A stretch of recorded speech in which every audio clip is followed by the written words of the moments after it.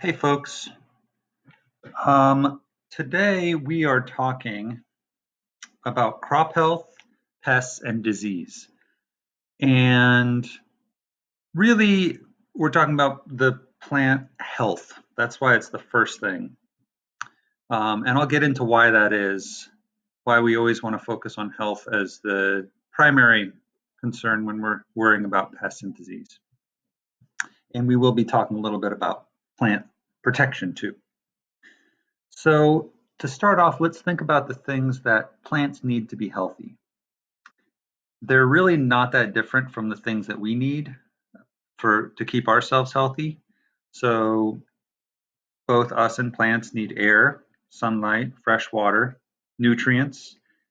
They need enough warmth, and they need protection from danger. So just like us, it's really similar things, even though they might need them in different ways. Often people make a lot of fuss about pests and disease.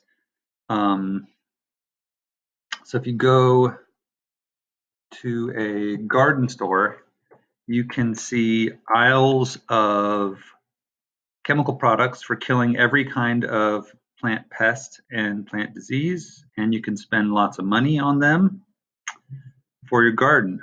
But the thing above all that is actually going to play the biggest role in stopping pests is your plant's health.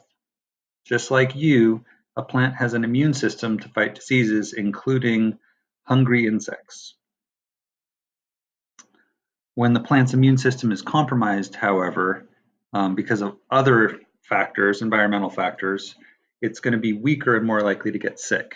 In fact, there's a lot of really common plant diseases that are associated with nutrient deficiencies. So they literally just need more of certain nutrients to be healthy, and then they wouldn't get that disease. A healthy plant can repel lots of pests and diseases most of the time.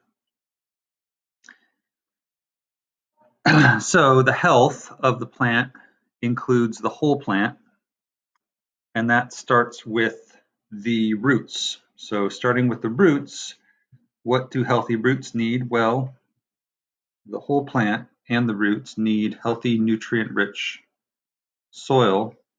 So you want soil that's rich in nutrients and organic matter. You want to add some nice compost to it, or you want to do some cover crops, or you want to build your soil. And we've talked about fertility building in the past. So you want a nice, healthy, rich soil. That's the foundation.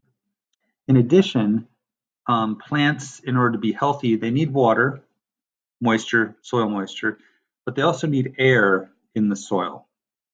And when they don't have air, what you get is a situation called waterlogging, which this is an example of waterlogged soils. This is an extreme example, but if the soil is full of water and there's not actually space for air in the soil, then your plants will die in a relatively short period of time, in a couple days. The plants cannot thrive in a waterlogged soil. If it's somewhat waterlogged and their roots aren't getting quite the amount of oxygen that they need, then your plant will be very susceptible to insect damage.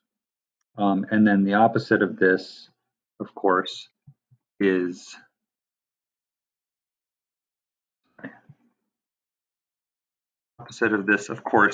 not getting enough water. And I think the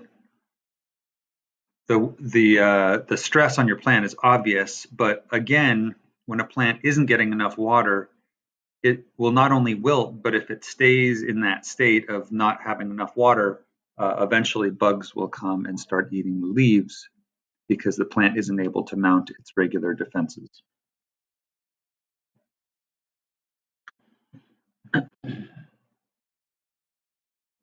So above ground, plants need a few things. They need sunlight and they need protection.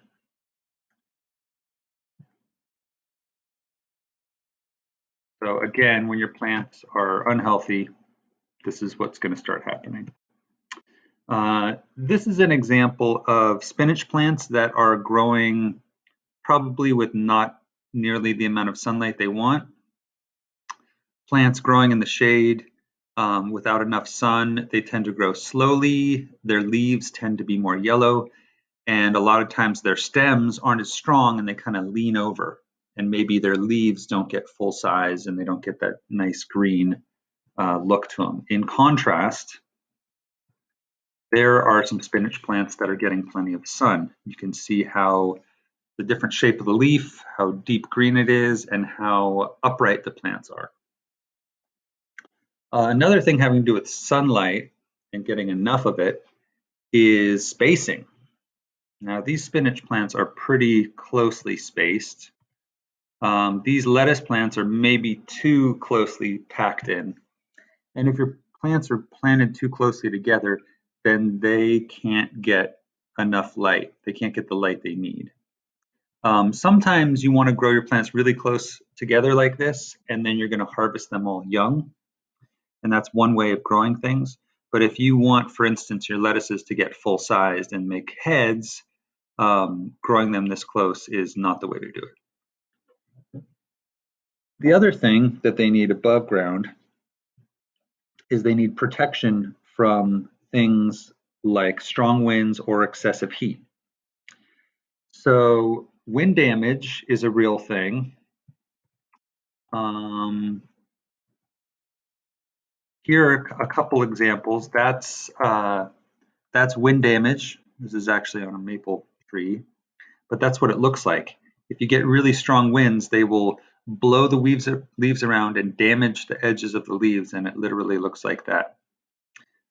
Now, for a gardener, that might not be the biggest deal in the world. You could probably still eat your lettuces if they look like that. For a farmer, you're not going to be able to sell your produce if it looks like that. But it also does stress out the plant. That plant is spending its energy repairing its damaged leaves rather than make new leaves. And then heat can be an issue, a real issue for certain crops, such as lettuce. Now, these lettuces, I don't know if you guys know what bolting is. Bolting is when the plant sends up a flower stalk and it's basically trying to go to seed. Now with lettuces, it's kind of the end of your lettuce plant because the leaves are going to get real bitter and the plant is going to start to flower and go to seed. So when you're growing lettuce, you actually want to prevent it from that. Lettuce is one of the plants that does a little bit better in the shade than other plants. And if it gets too hot, gets too much heat, then it'll bolt, and then you can lose your lettuce crop before you ever get to eat it. Now, another thing is protection from herbivores. So there are some big animals like deer and rabbits, and they can eat your whole garden in a day if you're unlucky and if you don't provide protection. So they need to be kept out with the proper fencing. So what we use at the front garden, this isn't a picture of that, but this is a similar kind of fencing. This is called field fencing. You might not be able to see it in the picture, but the squares in the fence get smaller towards the bottom, and that's supposed to keep smaller animals from getting in.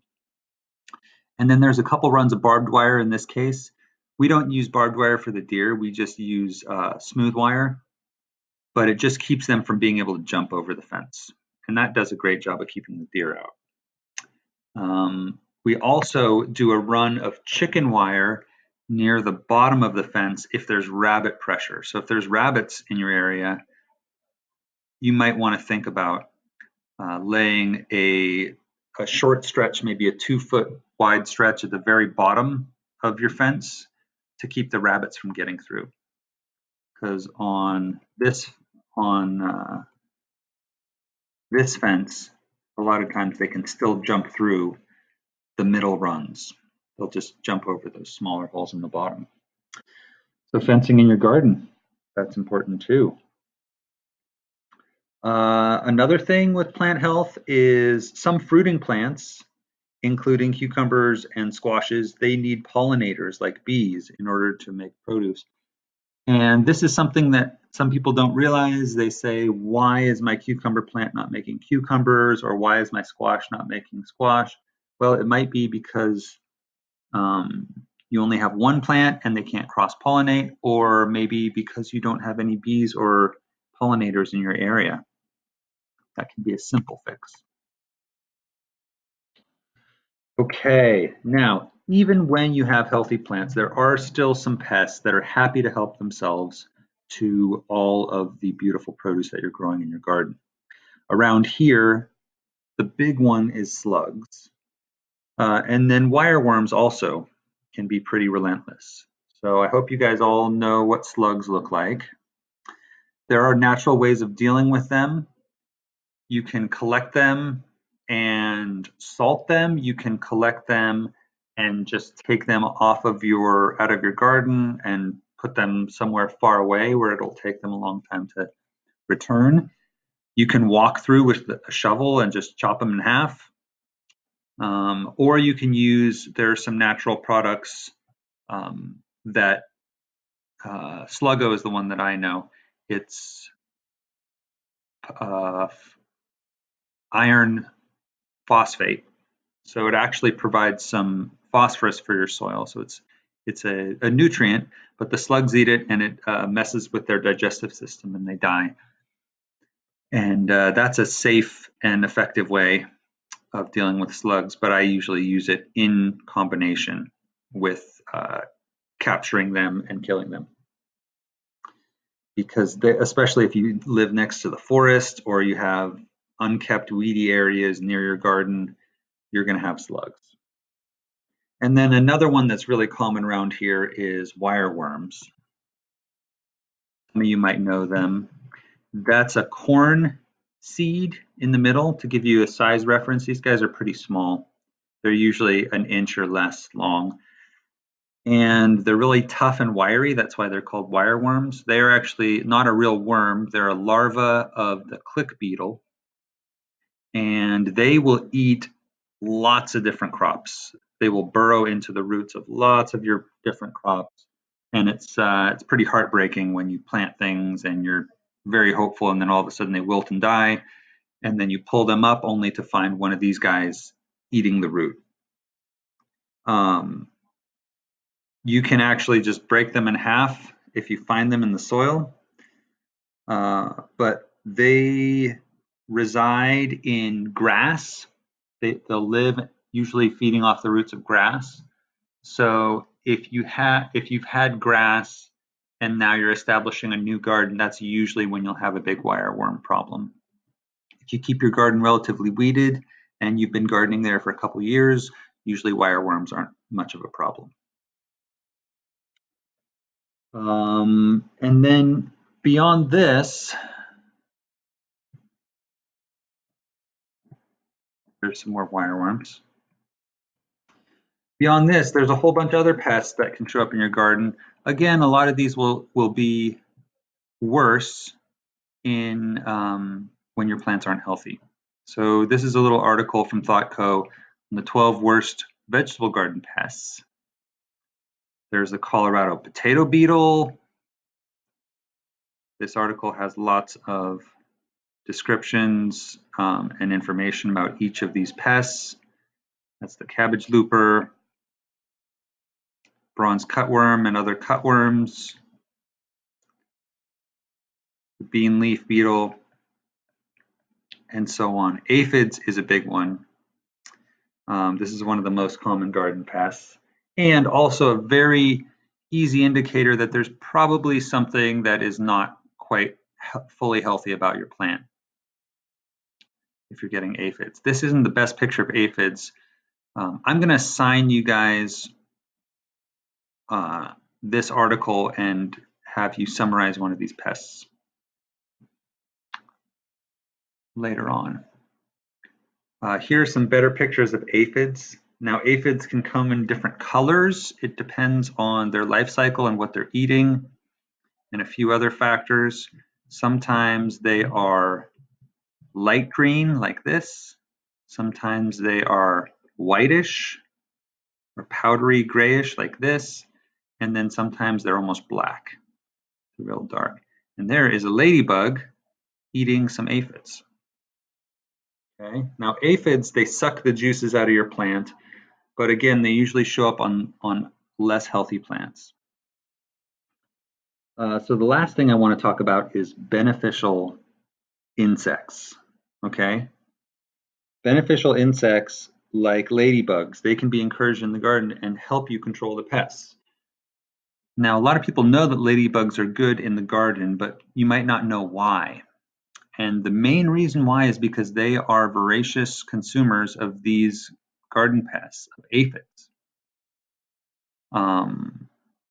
Here is another ThoughtCo article on the 4 stages of the ladybug life cycle. So you might not know the other stages of the ladybug life cycle. Here's what they look like as eggs. This is the larval stage. Now this is actually the important stage because this is the stage when they do most of their eating. And by eating, I mean eating aphids. So this is actually the stage. You want to recognize this bug, not hurt it, protect it. Don't try to get it out of your garden. You want these guys. They look kind of like an armored car or like an alligator or something. These guys are your friends. Those are larval ladybugs. And then after the larval, they go into a pupa stage. And then when they come out, that's when they're the familiar adult ladybug. But these guys don't eat nearly as many aphids as the other ones. These guys, their main purpose is to fly around and mate. They mate and then they'll go lay eggs. But it's really this larval stage, these guys, that are your friends in the garden and eating all the aphids. Okay, so to review, when we're thinking about pests and disease, we really want to think about just a few things. One, you want your soil to be healthy and rich in nutrients and organic matter. That's the foundation. Your plants need enough water, but not too much water, not where they're waterlogged, because either not enough water or too much water, both of those can be a problem. Third thing you need is you need light, right? Your plants need light. And for many vegetables, the more the better. Now, that's not all vegetables. We talked about